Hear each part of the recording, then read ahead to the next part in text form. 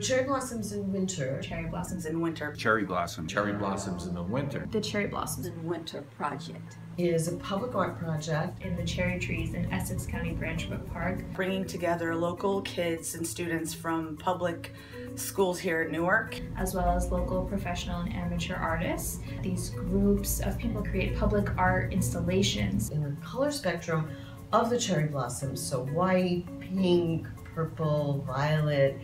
It's going to be gorgeous, and we'd love your support. My name is Marion, and I am an intern. My name is Jody, and I am an intern. My name is Yesha Doshi. I'm the program coordinator. I'm Fran Bartkowski, and I'm the project director of Cherry Blossoms in Winter. I'm really excited about this project because it involves the Newark school children. How many people know Branchbrook Park? How many people know that they have these beautiful cherry blossoms there? We are going to create an art installation based on this beautiful cherry blossom. How many people know what an art installation is?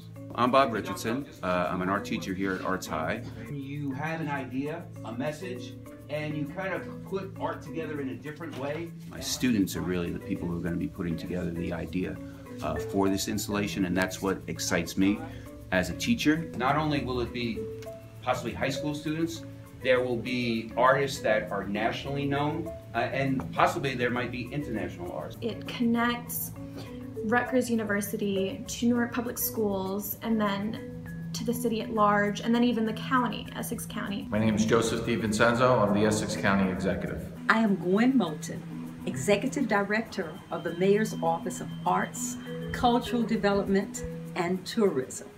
Wonderful public art galvanizes our affection and belief in this great city. It's going to be something exciting, something that's never happened here before in Essex County. It will be an awesome project. We're very, very proud of it. And so because of the 350th anniversary of the City of Newark. While Rutgers is celebrating its 250th, and the National Park Service is celebrating its 100th anniversary. It encourages students to think about their city in a way that shows how much they love it. We fully expect to raise way more than $5,000 to help teachers in the schools to do this project with their students. We are very excited. It will be a wonderful thing. It's going to make Newark talked about. I know on behalf of the mayor that we'll be very proud of this wonderful public art. Let's go out and raise the money, and let's have a great celebration with cherry blossoms in the winter. It's about bringing that beautiful spectacle to the park in winter. I think that's something really, really beautiful.